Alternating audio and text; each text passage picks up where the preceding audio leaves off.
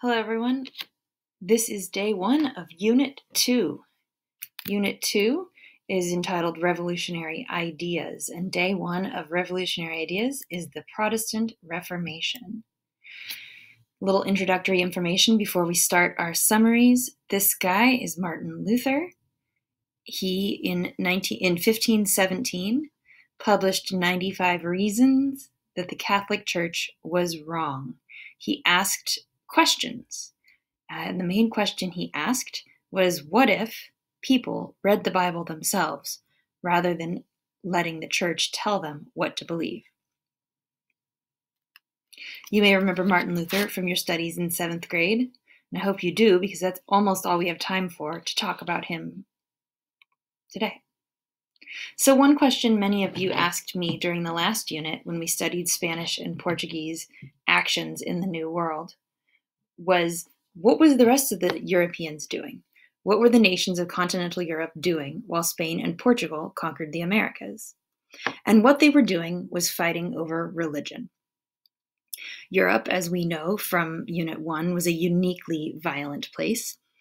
And also, it developed the use of firearms much faster than the rest of the world, even Asia, where firearms were originated.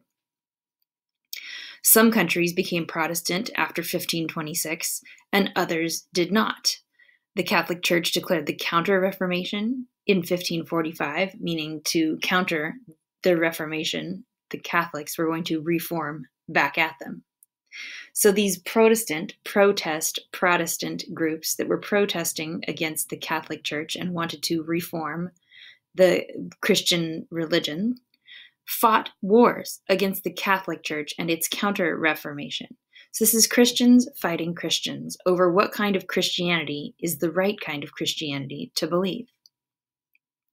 They fought dozens or even hundreds of wars, depending on how you measure. Between 1565 and 1595, there were no fewer than 8 separate wars within France. Between 1618 and 1648, there was a giant conflict called the 30 Years' War in Central Europe. And that's what's illustrated here on this map.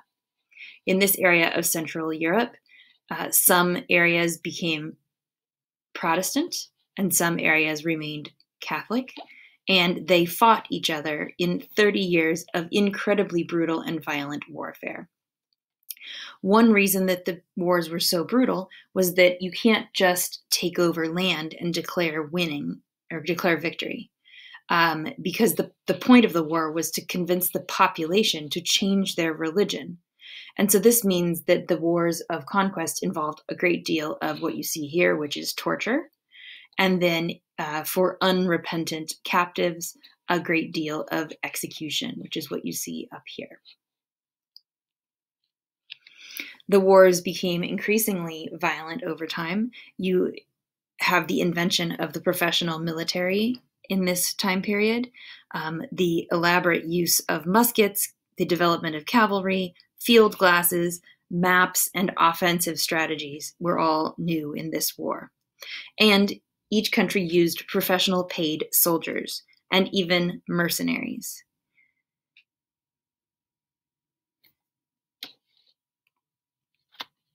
The other question people asked was what was happening with the British Isles. And what was happening is there was a war about religion and politics. It's kind of like the 30 Years' War, but inside of Britain, between different people in the British Isles, between the Scots and the Brits, Scots and the English and themselves, the Parliament and the nobles, every which way you could possibly imagine. This time period is generally called the English Civil War, 1642 to 1660 inclusive for this class's purposes. And the Catholic king here and his Catholic knights, so to speak, fought against the Protestant rest of the people. Sometimes these were called Roundheads, their helmets and their short haircuts giving them their name. And they fought over political power, but also over religion. The use of cavalry was at its height at this time, and gentlemen, nobles like King Charles, but also like many of his nobles, they trained in the art of manège And there's an excellent documentary, which we don't have time to watch today. But it's basically the art, it's developed into the art of horse dancing. And it's the art of managing, that word comes from manage, managing your horse and getting them to leap and jump and turn and to do exactly what you tell them to in the midst of a cavalry battle. Cavalry are these men on horses in a battle, and to fight off the cavalry, the other side would use pike men, and pikes are these big long poles, kind of like long spears, but you don't throw them. Instead, you brace them on the ground, and then when the horses come running up, the horses either get stabbed, or if they're a smart horse, they turn around and run away.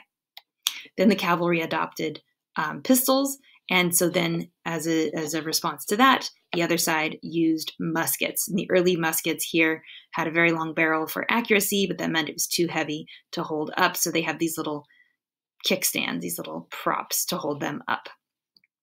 This is the beginning of the use of guns and firearms in war. It's incredibly violent, and this is why, in large part, the British did not colonize very many places until after the 1660s. They were a little bit busy. Oh, side note, at the end of all of this, King Charles loses, and he is beheaded, and there he is unceremoniously, well, very ceremoniously, but he's laying on the ground and they're going to chop his head off. Next question. How is the printing press responsible for spreading the ideas of the Reformation? The Reformation, remember, is the protesting against Catholic Reformation, to reform the Christian religions. So how do you spread the ideas of the reform? Well, you use a printing press. And this is like a giant stamp, more or less. And you can make the stamp say whatever you want. So you have all these little metal things, and you make them into little letters, and you put them in order like this, and then you put them in a big grid, and then you use it like a giant stamp. And this person's putting ink on it, and then they put paper on it, and then they stamp it. And then you can print hundreds and hundreds of copies of all kinds of things. At first, mostly copies of the Bible, and later newspapers, flyers, posters, any number of things. How is this responsible for spreading the ideas of the Reformation? Well, information spread, and that spreads the idea of the Reformation. But most importantly, it spreads the number of Bibles available in Europe. The price of printed books falls by about 80% in this time period, from somewhere around 53 shillings for a hand-copied book to somewhere around 11 shillings for a printed book.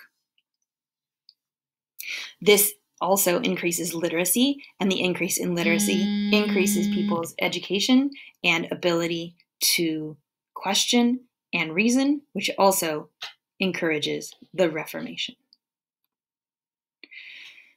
Next question. How did Protestantism start new branches of Christianity?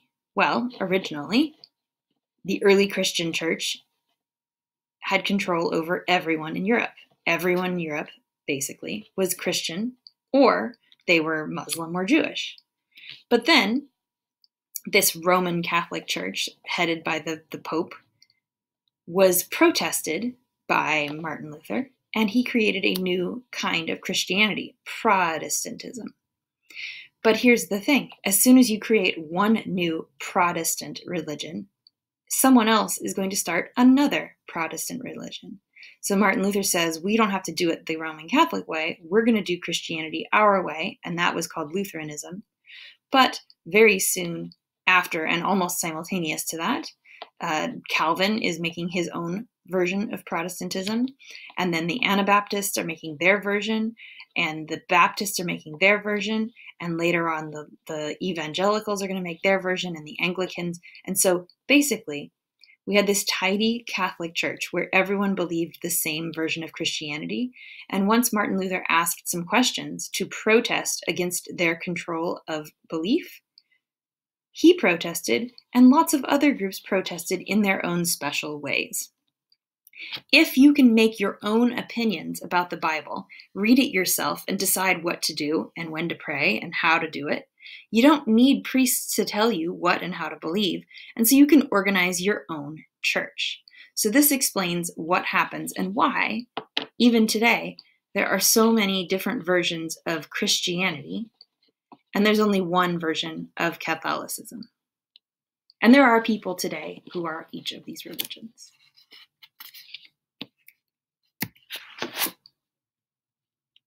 How did questioning Catholicism lead to scientific inquiry and empiricism? So the Protestant idea was to protest the concept that the priest knows everything and you get all knowledge from him. The Protestants said you read for yourself to figure out what you believe is true. So here's one of those Bibles. You're supposed to read it yourself and interpret it yourself. Here's a family, one person with a book reading it probably out loud to everyone else, and everybody together can think and discuss what they believe. The evidence in this case was thought to be better than what someone tells you. The evidence is the words in the Bible. And Protestantism asked people to not trust the priests, but instead to find out information for yourself, to be skeptical, to be curious. This leads to the development of scientific inquiry and empiricism. Almost all intellectuals in the 15 to 1600s worked in a religious spirit, i.e., the scientists and the scientific community believed that God wrote effectively two books. He wrote the Bible through humans, and he wrote the world, the natural world, all of the animals, all of the plants, the geography, the mountains, the seas, etc. So the natural world is a book that God created just like the Bible is, and we should study it just like we should study religion. Empiricism is a way of studying things yourself. Empirical evidence is evidence you have seen with your own eyes. You've experienced yourself firsthand. And so empiricism encourages people to go out and do experiments themselves. Don't just believe what the church told you, but then by extension, don't just believe what the experts told you, or the teachers told you, or the doctors told you. Go and do an experiment for yourself. And so questioning religion leads people to question many other things, and it actually eventually leads to the development of the scientific method.